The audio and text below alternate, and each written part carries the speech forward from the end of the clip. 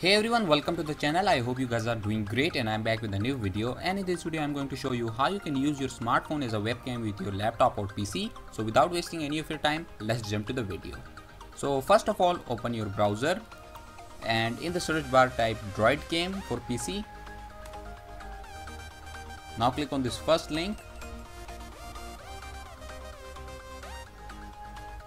and then click on this download option. Okay, now the application is downloading, so wait for a little bit. Welcome back guys, and as you can see that the application is now downloaded, so go ahead and install it. Click on next, click on I agree, select the location where you want to install the file and click on next, and then click on install. Okay, now the application is installed, so click on finish and then launch the application.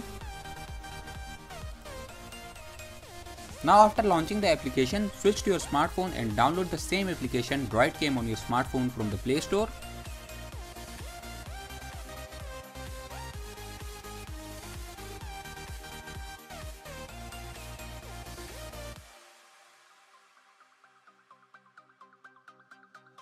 Okay, now the application is downloaded, so open it.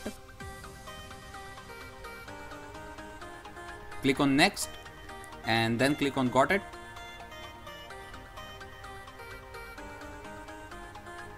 So now on your smartphone screen you will see this Wi-Fi IP address. So what you need to do is to write this IP address in the device IP box on your PC. So copy the address and write it here.